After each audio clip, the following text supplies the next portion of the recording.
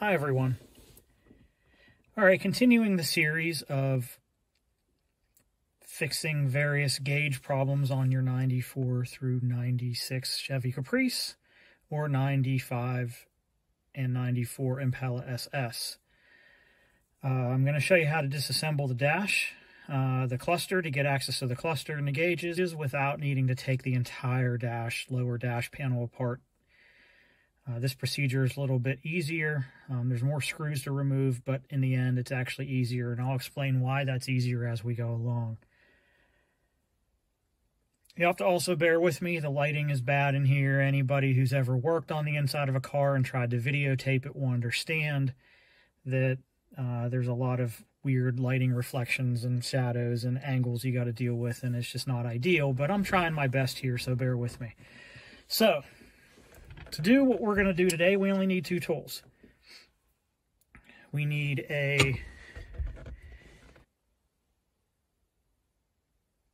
7mm nut driver, and we need a Torx. I believe this is a T15, and that should be it. So to get started here, you want to right now I have the car in first gear. So to get started, you want to turn the key in the first click and put the shifter down into first gear. If you have a 9C1 car and it won't go into first, that's pretty normal. A lot of 9C1 cars have a first gear lockout. This one did too. I removed it. There's two bolts underneath the car on the transmission pan that you can remove a bracket from, and that'll allow you to get down to first gear. If you would like instructions on that in a further video, let me know, and I will try to record a quick video on how to re-engage your first gear if you have a 9C1 car. So yeah, if not, second gear's fine. Just put your shifter, make sure your emergency brake's on, okay? Because our key is on, and we're also putting the car in gear, so it's a really important safety step to make sure that your emergency brake is on. Some people call it a parking brake, and make sure that maybe your wheels are chalked too, if there's any possibility of the car moving. I'm on a pretty flat garage surface here. It's not going to roll anywhere, but I still set the brake just in case. So, we're not even going to be able to take the key out either, so the key's just going to have to be left in there. If your car dings like this, if you pull the key out a little bit, usually it'll stop dinging. Some cars may or may not. If that's the case, yeah, there's not a whole lot you could do. It'll just continue dinging. If you turn the key all the way on and leave the cluster on, it'll stop dinging on you, but then you'll have power to the cluster, which isn't ideal, but it's not going to hurt anything to do the next couple of steps with it that way. You can also just remove the dinging module under the dash, or you can just disconnect your battery. And a lot of factory service manuals, their recommendation is always to disconnect the battery anytime you work on a car, dealing with electronics especially. So I'm going to make the same recommendation, but I'm not doing so today on this car. So we got the car in low gear. To get the shifter out of the way, mainly for videotaping really. And I'm also going to tilt the wheel down. So first step is grab your 7mm, unscrew these two screws up top.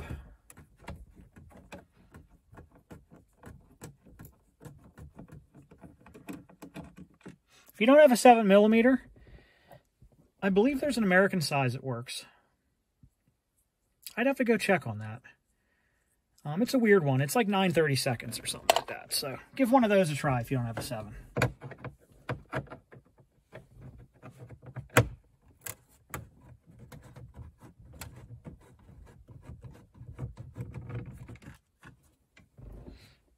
Okay, so once you have those two screws out, the bezel here has to kind of pop out underneath here, and you know, this is a good place to grab it. Just be careful of your plastic lens. The clear lens here is scratched very easily, so tread carefully around this clear plastic lens on the gauge. Just try to get your fingers down in there, and you can just pop the whole thing forward like that. So let me show you again. You just kind of try to get your fingers under here, and you can just pop the whole thing forward. And then you can just pop it out like this. And how it works is there's these two plastic and metal clips on there.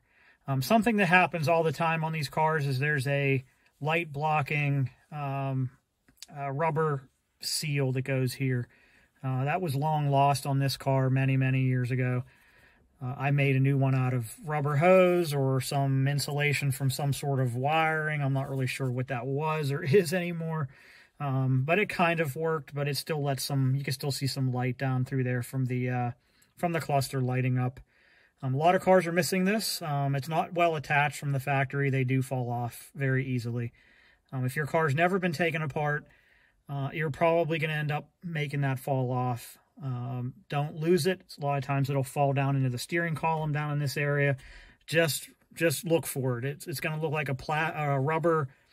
It's going to be more flat than this. This is, like I said, a piece of vacuum hose or wire insulation or something. But your stock one looks like a plastic rubbery skirt that goes on here, and there'll be a U-shaped piece of plastic that snaps over it that holds it in that always just falls apart. You know, I might do a future video on how to repair this, because I've now since come up with better designs than this rubber hose that's on there now. That was just an initial experiment I was doing. So set this bezel off to the side. And the next step is to remove all these Torx around this lens on there. Now, if you want to pull the whole entire cluster out, then you need to remove this bottom piece. You need to pop this whole bottom piece off the car, and that requires a little bit more work. And also, you know, if you have an older car that has some brittle plastics and things like that, you really don't want to be pulling all this stuff apart. Unless you absolutely have to. I don't think you have to do the work that we're going to be doing today. Another hang up too, if you want to remove the entire cluster out of the car, is there is a cable here, right here.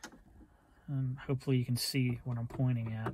But there's a cable that goes down between the reverse neutral drive pointer, the orange pointer on the cluster, and that cable is what moves the pointer, and it can be difficult to detach from the cup or the bowl on the steering column there. It's clipped on underneath the dash. It's very hard to get access to. You got to take more things apart if you want to get better access to it. I just don't recommend doing any of that.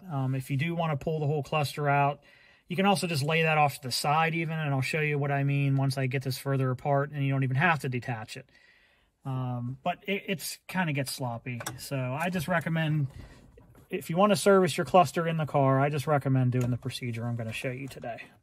And that's to remove all these Torx. If you have a magnetic Torx screwdriver, that might be a better call for this, because these little screws can be frustrating, especially if you drop one down in the dash. So be careful of that. So we'll see how things go as we progress along here.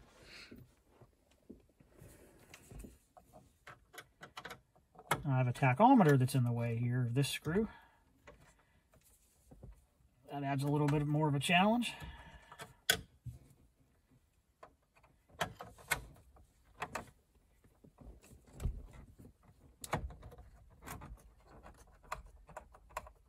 You just got to be patient with any of this kind of stuff.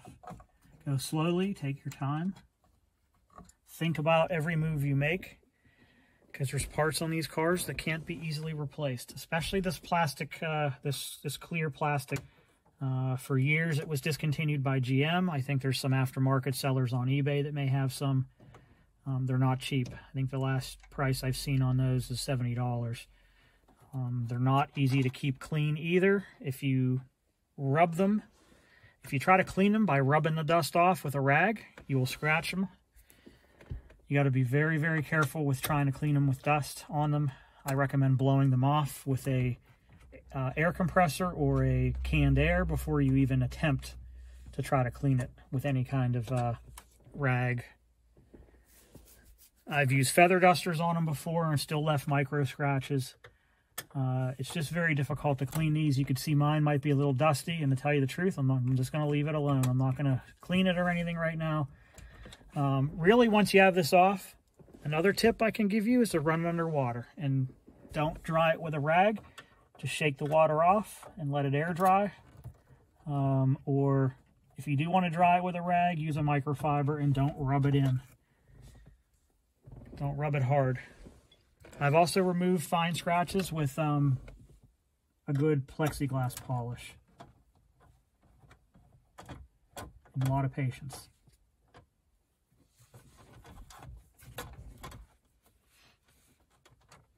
Okay, I've gotten all the screws out. And now the thing wants to just fall out, so I'm going to go ahead and gently remove it.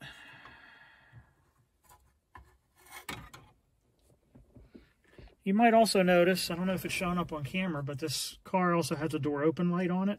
I added that. The door open light is up here in the upper right corner, and that light is actually hooked up from the factory. There's just no bulb in there. So you put a bulb in there, your door open light will work if your car didn't come with the option originally. Little fun fact. So there's a secondary piece that comes out, and that's this guy. Set him off to the side. And then now that'll give you access to your silk screen bezel here. Has all your silk screened, I don't know if that's showing up, but this gives you access to all your silk screened check engine lights and things like that. In a future video too, maybe during a reassembly video, I'm going to show you how to clean and polish up these parts too. They're nice. If you notice, this one has a nice shiny black, dark black sheen to it. A lot of these, you know, after the car is, 20 years old or so, they'll develop like a gray, dull look to them. And you can actually restore that pretty easily. And I'll show you how to do that in a future video. Okay, so next step is this guy. This is what I was talking about here. This piece here is a cover, and that contains the cable mechanism here that goes down to the bowl for the steering column. When you put the car in gear, it moves the pointer. That is what you can set aside if you want to remove this cluster. I believe it's been a while since I needed to do that. I think you have to take the pointer out. So yeah, I mean, you have to kind of weigh whether you want to unhook the cable from the pointer or whether you want to unhook the cable from the bowl. In both cases, it's a pain. I honestly like removing the cable from the pointer because I think you don't have to worry about recalibrating it when you put the dash back together. You don't have to worry about fishing your fingers down underneath the dash to hook up the pointer to the bowl. I think it's just a lesser of the two evils. But moving right along, we can actually get these gauges out. And that's really the whole goal of this endeavor, is to get these gauges out now. And the gauges, if you notice, I'm just pulling from the back. You pop the back off, and then you got to pop the front off too. And let me see if I can find a screwdriver. There she is. Okay. Pop off this bottom, because what you want to do is there's two corner points here. They look like where screws could go. There's two holes in the upper left and the lower right. You want to make sure you apply even pressure to those 2 points and pull outward. So that's what I just did here. I don't know how well it showed up. Hopefully it showed up okay, but I applied pressure to that corner and this corner and pull out, and the whole thing just pops right out. And that's how you get access to these gauges.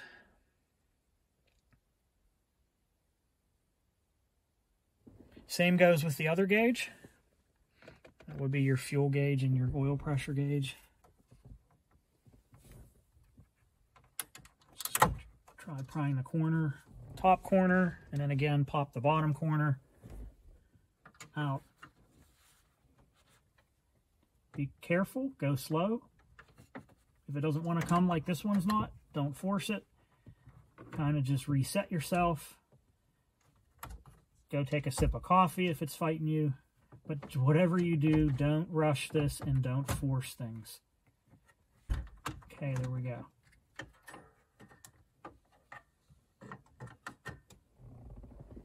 So now that gauge set is out. And if you also notice, I bumped this around. I bumped the, this. Be very careful around this piece too. This is a blue gel filter that's over top of the vacuum fluorescent display. They scratch really, really easily. Just literally rubbing it with your finger or wiping it with a cloth, you're going to scratch it very easily. Again, treat it like that, the plastic cluster plexiglass. Treat it like that. It's super soft. Anything you want to wipe it with, just be very cautious with anything you do to it. I would literally just blow the dirt off of it and call it a day. I wouldn't rub it with anything. I have scratched those. There's even fingerprints on mine, and they're driving me crazy right now. I think I've been seeing those fingerprints for years. I really don't want to mess with it. I'm just going to leave it alone because they scratch so easy. All right, guys. Well, that is the process of disassembly. I'll be doing another video that shows, correcting these gauges. This fuel gauge on this car is really loosey-goosey. So I'll be doing another video where I actually refurbish these. This fuel gauge just doesn't have enough dampening fluid left. It has some, but it's really loose. This oil pressure gauge is just nothing. You shouldn't, remember I've mentioned in my other videos, you shouldn't be able to spin these like this. If you can spin them and they spin like a propeller, all the dampening fluid's gone. This fuel gauge one has some left, so there may not be a whole lot I can do about it. It does bounce around a lot when I'm driving the car, and I just may have to live with that because it's not totally. There's still enough dampening fluid in there, and I'm really not sure I'm going to get a whole lot more dampening out of it, not with the million CST stuff that I have access to. I'd really like to find some 5 million or something thicker and give that a try, but, for now, it is what it is. This gauge is the temperature gauge, and this one still has some decent dampening left. It's not spinning like a propeller, but it is still pretty worn out, so I'll definitely be needing to eject some in there. And the fuel gauge, or the volt gauge, is also bouncing around quite a bit. There's not a lot of dampening left in that. So all these gauges here need a going over with some dampening fluid. And I'll be doing a future video on that whenever I go over these to fix them. I don't want to make this video too long for you guys, because my next step here is we're going to put this all back together. So there'll be a future video on fixing these and perhaps even calibrating them, because they can use some recalibration after time, especially if the temperature gauge is doesn't reset to 0. Let's see if this one does. And of course this one does reset to 0, so it's fine. Well, cold, I mean. So as long as your needle is resetting to cold, you got to give it a little push and it's going right back to the cold point. And it's not below cold, it's not above cold, it's right at cold. And this car hasn't been driven in over 24 hours, so it's definitely in a cold state. We're good to go. That gauge does not need recalibrated, but it does need some more dampening fluid, so we'll just do that with it. The volt gauge seems to be reading probably what I would expect. The voltage on the car is probably around 11 volts, 11.5, maybe 12 volts with the key on. But the engine's not running, so it's going to sit between 11 and 12 volts without the key on, with some load on it like this. So I will also go over a way to check calibration on that with a multimeter, and perhaps, readjust it if it needs to, if it's reading too high. Sometimes they do bounce. That needle will bounce too, especially when you shut the car off. That needle bounces pretty violently. Is it showing up on camera? But that needle will bounce pretty violently down below 8 volts, and it'll hit the peg point on the gauge cluster. Let me review that. These are the peg points on these clusters, these little corner pieces here. The needles bang right on those, and after they bang on those a few times, it can throw them out of calibration. My 95 Caprice actually has the voltmeter that's out of calibration because of banging like that. And of course, according to my previous videos, the temperature gauges do the same thing. Okay, so reinstalling the oil pressure. Let me turn the key back on. Okay, the key's off. Just wanted to verify before I go plugging things in with the power on. You don't want to do that. Oil pressure and fuel gauge, they go in the same way. They push. You just kind of lay them over the alignment pins here. There are a couple of alignment pins in the top corners of these, so line them up. You know, don't push hard, just kind of line them up, and then just pop it into place. You know, push it into place. Drive it all the way in with your fingers. Just kind of give it a gentle push, like this. Make sure it's in tight. You know, blow off your gel here, your blue gel plexiglass. There's a little piece of dirt on there I'm trying to push out of the way, but I'm probably going to leave fingerprints on it, so it is what it is, fellas. You just got to live with dirt on these, or be very, very careful with cleaning them off. Those are your two choices, and man, I've cleaned enough of these, I just know to leave them alone. Only if they're really dirty, clean them, but you got to really think about what you're doing, as I mentioned. So might be do a future video on that kind of stuff. If you'd like it, let me know, and I'll be happy to do so. Now, when you put this piece back on, the gauges are all going to be kind of, a couple of the gauges, especially the volt gauge and maybe the temperature gauge, are going to be out of whack, and it's not going to let you put it on. Again, don't force it. Take your finger and reset all these gauges to the middle position. The volt gauge is spring-loaded, so you're going to have to hold that one with your finger and gently slip this piece back on. There you go. Put the plastic internal bezel back on.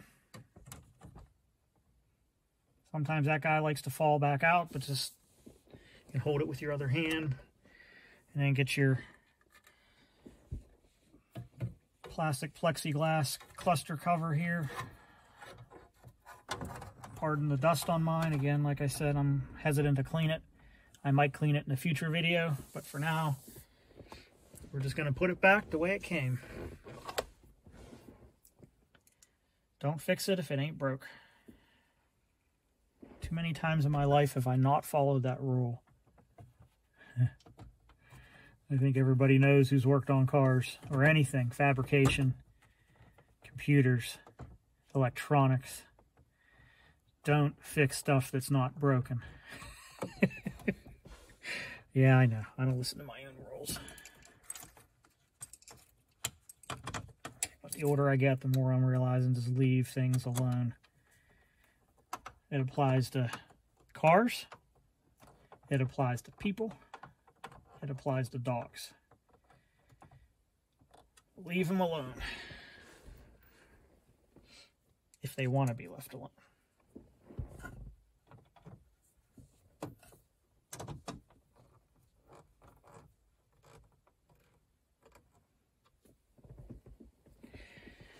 But, unlike people and dogs, cars won't let you know when they're hurting. And dogs don't necessarily either, do they? You don't do a good job of it. But that's okay. A good dog owner can usually figure it out. If you really pay attention.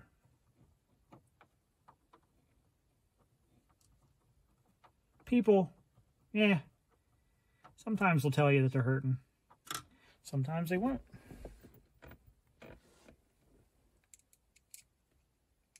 At least dogs are more predictable.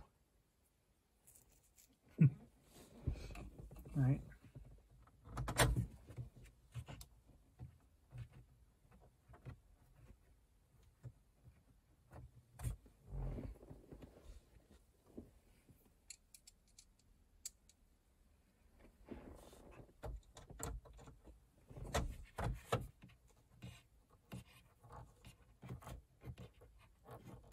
I'm not tightening all these up either. I'm putting them all in and just gently, you know, seating them in, but I'm not tightening them just yet. I like to do that last. Of course, I'm putting the worst one in last here by the tachometer.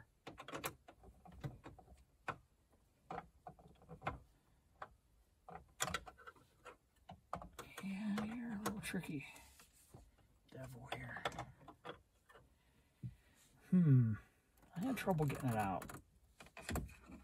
And of course I'm going to have trouble getting it back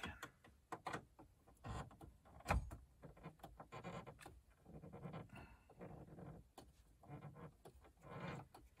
Keep in mind that these threads on these screws are very coarse. You really don't need to turn them a lot to get them fully seated. They'll strip easy if you force them. I purposely just use 2 fingers, my index finger and my thumb, and I just kind of give it a turn until I feel resistance, and I quit there. I don't grab on it like this and crank these suckers in. You really just want to just do a gentle approach. You know, this one's not seated here, so I got to do a couple more turns. But once it gets seated, you know, don't crank these down. You know, just use a gentle, like I said, thumb and forefinger, thumb and index finger. And that's all she needs. Very, very loose. You know, not loose that it's going to be rattling. You know, make sure it's fully seated, but don't crank these suckers down. Don't want to crack the plastic. You don't want to strip the plastic.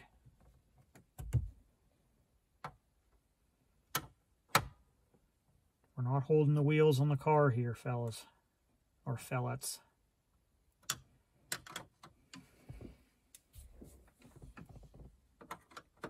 We're just holding a piece of plastic in place. Take your time. Think about what you're doing. This one's a little trickier because it's behind the tachometer and I really can't get the feel. Of course, your cars won't have a tachometer here, unless you installed one.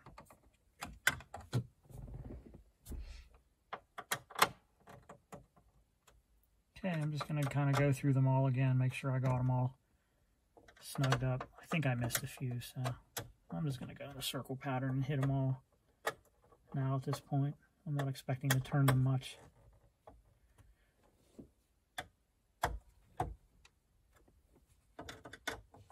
There's no special pattern either, just go in a random pattern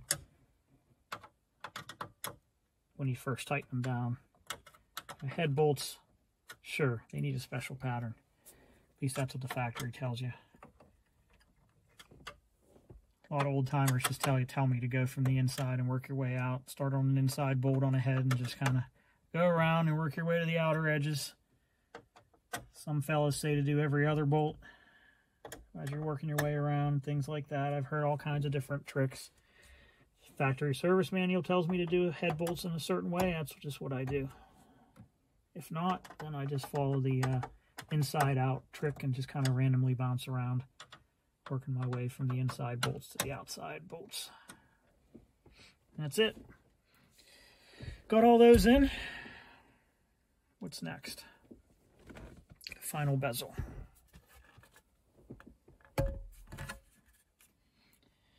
And the final bezel, again, you're going to have this seal here on your car. That's the tricky part. You know, it's going to fight you trying to get this in. It's going to be a lot tighter than this one. This one's looser because I made it myself, and I made it loose enough that it's not going to fight me. But if you have a stock car and that seal is still there, it's going to kind of fight you here, and you got to make sure you flip it, you know, kind of tuck it in there and have it facing down into the steering column. You want to flip it out. You want to flip it down in, and sometimes you have to get like a screwdriver or a putty knife and just kind of like tuck it down in there. I suggest a plastic putty knife or something more plastic because a screwdriver might scratch up your bowl. But sometimes that's what you got to do. And then you just kind of apply pressure to these bottom 2 corner points where those plastic clips are. And let me refresh your memory on where those clips are. I don't mind taking it back out and showing you. There's a clip here, and there's a clip there. So that's where you want to apply your pressure when you get this back in.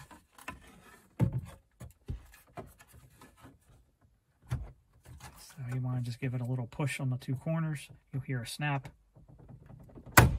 One snap. The other snap.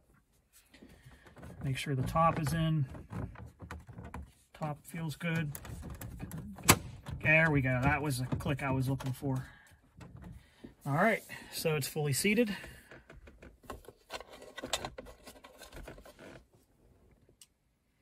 And then you just get your 7mm, run these up here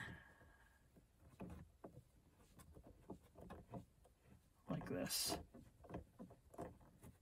Again, don't crank on these suckers.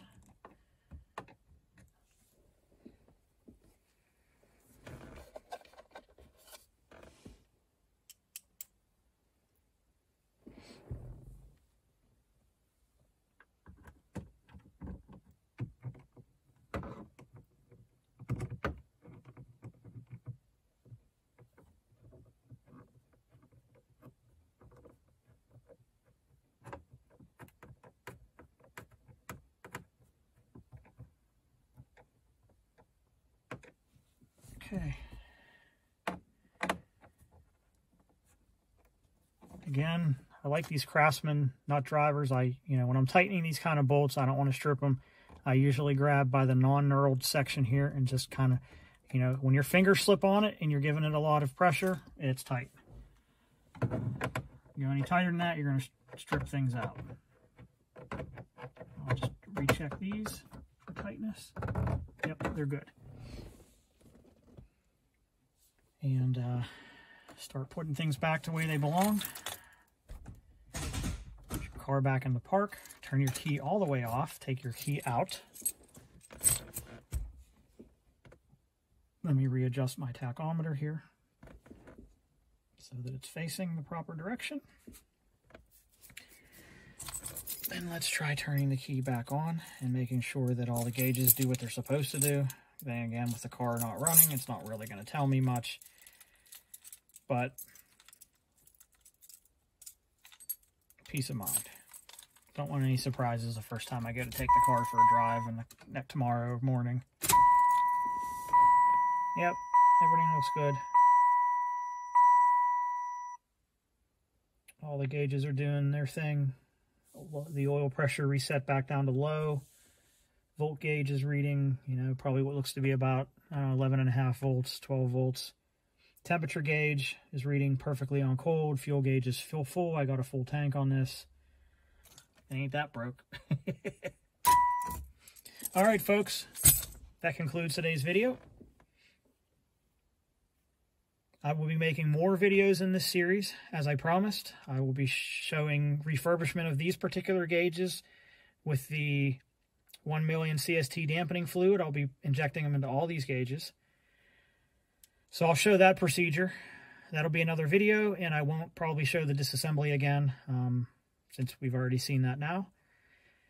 And I will also show some recalibration procedures. All right. Thanks again for watching. Hope this was helpful. See you next time.